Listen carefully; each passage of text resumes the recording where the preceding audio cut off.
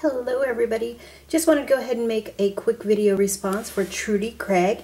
She's having a giveaway, and what you need to do is leave a comment, I believe be a subscriber, and make an altered item out of something you already had. She didn't want you to spend any money, just upcycle something that you had and whatnot. What I did is I made, using this little spool, the plastic spool, I made a pin cushion for my daughter. Her birthday's coming up in November. I had made one before and thought I'd go ahead and make another one. I'm not working now, so I'm just trying to use what I have. I hurt my back at work, so I've been home since February, and I should be home like another year. I go to aquatherapy and whatnot. Anyways, on to better things. But you can also use different types of empty ribbon spool that you have to make the pin cushion. What I used is the plastic ribbon holder.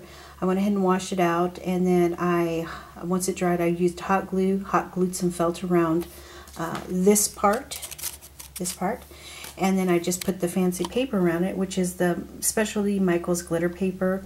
I don't know, it was like $4 the other day, and I had bought some that had been sitting there for a while. And my daughter's favorite color is blue, so I did a baby blue, and I used some flat back pearls. This is actually dollar wire. It's actually Christmas dollar wire that I had like forever, and I just folded it in half, and I made some pleated a pleated trim around the top and bottom. I used glossy accents to put the flat back pearls all the way around it, and the inside is just fiber fill with some white satin with a gray over it. I really wanted to use this trim, but it wasn't wide enough to cover the top, so I just used that. And this stick pin I really love, but it's just not long enough. I wish it was just a bit longer. And this is a vintage pin. It's a little butterfly. And this is also a blue vintage pin. And this is actually a vintage pin with the Lord's Prayer on it. I don't think you can see it, but it's actually teeny tiny. Well, let's see here, maybe. See, teeny tiny. It's the Lord's Prayer on there. My nails are a mess. Gotta get those done. Anyways, and then the bottom I used a 3.5-inch scallop circle.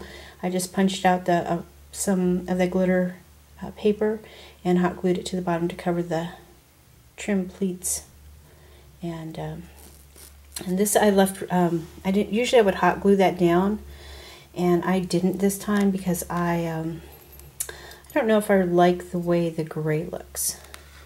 But this is going to be part of her birthday gift. She had said about getting a sewing machine. She's in the Air Force, and she's getting ready to go to Japan or Korea. I don't know. She was in Iraq. She was at Langley, then she went to Iraq, and then she came back, then she went to Korea, and now she's back at Langley, so she's fixing to go somewhere else. I think either Korea or Japan. I can't remember. Anyways, but this is her gift. She said she wanted a sewing machine, so I thought this would be a great gift to accommodate that, so she can have a little pin cushion to go along with the sewing machine. Just something, you know, quick and easy. I had a lot of fun making it. You know, just something, you know, something to put her pins and whatnot.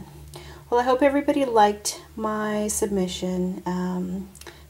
Feel free to subscribe to Trudy Craig's page. She's got a lot of inspirational stuff. I loved how that she had the journal to be, you know, write down something that had to be grateful with. That was a wonderful idea.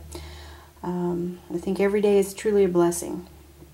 Well, with all that, I hope everybody has a great day. Hope you liked my project, and that's all. Have a great day. Bye.